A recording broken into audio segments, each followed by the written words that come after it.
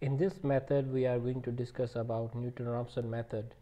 This method enables us to find the approximate solution of the equations written as f of x is equals to 0. Let's consider two-dimensional Cartesian coordinate system where this horizontal line is called x-axis, this vertical line is y-axis, and their crossing point is the origin. Suppose the curve, this curve is the graph of the function f of x.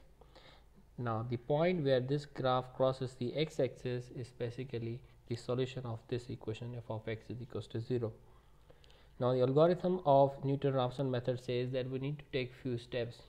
First step is you need to take an initial guess. So the initial guess must be some value x on the x-axis.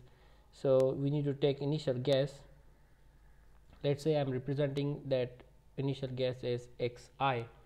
For example, this is the point xi, then the corresponding point here on this graph of the function has the components xi and f of xi. If I draw a tangent line at this point, that would be the straight line which crosses the x-axis at this point. Let's mark this point as xi plus 1, and the corresponding components are xi plus 1, 0, because at this point y value, function value, is 0.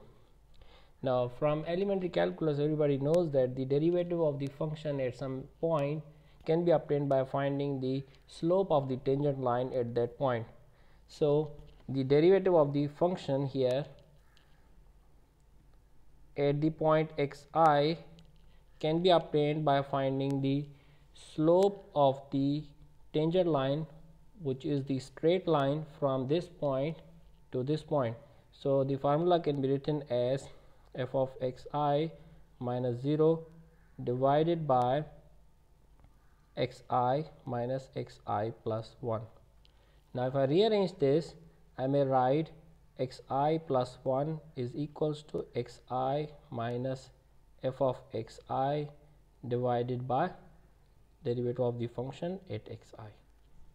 Now this is the formula to calculate the approximate value using Newton Raphson method. So the second step is to calculate the approximate value xi plus 1 using the initial guess xi by the formula xi minus f of xi divided by the derivative of the function at xi. You should note that you need to take an initial guess xi such that the derivative of the function at xi must not go to 0. Right? Once we have found this value, we will check whether this is the required solution or not. If this value xi plus 1 is the required solution, then the function value at this point must be equals to 0. So in the third step, we will check whether the function value at xi plus 1 is equals to 0 or not. If this is equals to 0, then xi plus 1 is our required solution. If it is not equals to 0, we need to take these three steps again and again and continue the iteration process until we get the required solution. Now here in this second step, for the first approximate value, you need to put I is equals to 0. You will get first approximate value x1, and that can be obtained by the formula. So I is equals to 0, so this should be x0 minus f of x0 divided by the derivative of the function at x0. For the second approximate value, I will put I is equals to 1. I will get x2, that is the second approximate value, and that is equals to x1 minus function value at x1 divided by the derivative of the function at x1. Here you can notice that for the first approximate value, we have to choose the initial guess x0 to get the first approximate value, and the next approximate value we will use the previous computed approximate value x1. So for x3 we will use x2, for x4 we will use x3. So this is how the algorithm of the Newton Raphson method works. So let's have a look at the example. Let's say we want to find the solution of the equation x square minus 3 is equals to 0. Now everybody knows that the exact solution of this equation is plus minus 1.73205. This one is the exact solution. Now here in this problem the function value is equals to x square minus 3, right. Now the algorithm of the Newton Raphson method says that we also need the derivative of this function, which can be written as 2x. Now taking the first iteration, the first step is find the initial guess. We need to choose the initial guess. What should be that value? We can choose any value of x. Sorry, this should be 2x. We need to choose any value of x such that the derivative of the function at that point must not go to 0. It means that 2x must not go to 0, or x should not be equals to 0. So we can choose any value but not x is equals to 0. So let's choose the initial guess, which is x naught is equals to 1. Then the function value at x naught is equals to 1 square minus 3, so that would be minus 2. The derivative of the function at x naught, that would be equals to 1 into 2, that is equals to 2. Now the second step is we need to compute the first approximate value, which is x1, and it can be computed as x naught minus f of x naught divided by f of dash x naught. So if I substitute these values, I will get 1 minus 2 divided by 2, so that would be equals to 1 plus 1, that would be equals to 2. Now we will check in the third step whether the computed value x1 is equals to 2 is our required solution or not. So we will compute f of x1. In the function, if we put 2, that would be 2 square minus 3 becomes 1, which is clearly not equals to 0.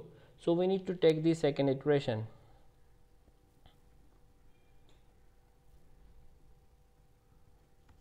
Now second iteration, first step is now we will utilize the approximate value x1 to compute the second approximate value x2. So we will take the previous approximate value x1 is equals to 2.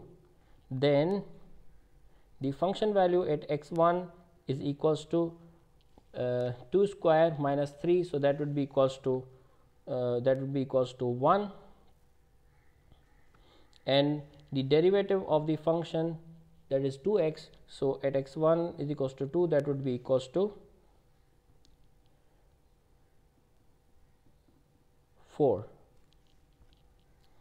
Now the second step is to compute the second approximate value, which is x2, and can be obtained by the formula x1 f of x1 divided by the derivative of the function at x1. If I substitute these values, that would be 2 minus 1 over 4, and the final value is 1.75. Now we will check whether this value is our required solution or not. So we will compute the function value at x2, that would be 1.75 whole square minus 3, and the computed value should be 0.0625, and now this value is not equals to 0. So again this is not equals to 0, so we need to take the third approximation or third iteration. We will take the approximate value computed from the last iteration, so we will take x2 is equals to 1.75. okay, then the function value at 1.75 can be written as 0.0625, and the derivative of the function at x2 is equals to 3.5. Now we will calculate the third approximate value, which is x3, that is equals to x2 minus f of x2 divided by the derivative of function at x2. If I substitute these values, I will write 1.75 minus 0.0625 divided by 3.5. When I calculate this, the final answer will be equals to 1.73214. Now I will check whether this value is our required solution or not. So I will calculate the function value at x3, so that would be 1.73214 whole square minus 3. The final answer is 0.000308. Now this value is not equals to 0, but I can say that this is equivalent to 0, that is sufficiently close to 0. So we can say that the computed value x3 is equals to 1.73214 is our required approximate value, approximate solution. So the final comment may be written as, hence x is equals to 1.73214 is the required approximate solution.